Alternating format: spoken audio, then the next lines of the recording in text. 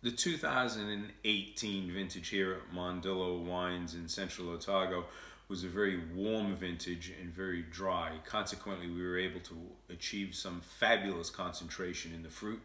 On the nose, it certainly displays those dark red fruits. For example, damson plums, black cherries, almost moving into sort of the black currants.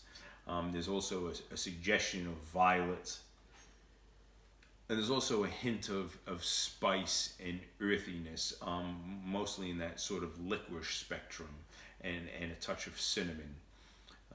This wine is actually spent 10.5 months in oak barrels, all French, and 25% of them were new.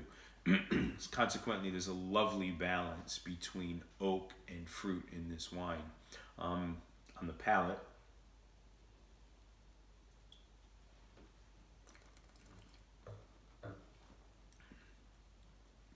it actually has a very wonderful persistence of flavor on the palate. There's a great depth of flavor and complexity with very nice, soft, silky, smooth tannins.